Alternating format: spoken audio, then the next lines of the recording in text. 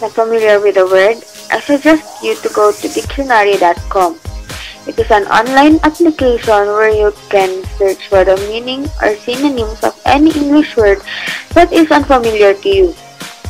It gives an easy access to all of us. Instead of searching in a dictionary, it is faster and easier if we use this online dictionary. Just type the word and the definitions will be displayed, as well as the synonyms, antonyms, and the origin of the word.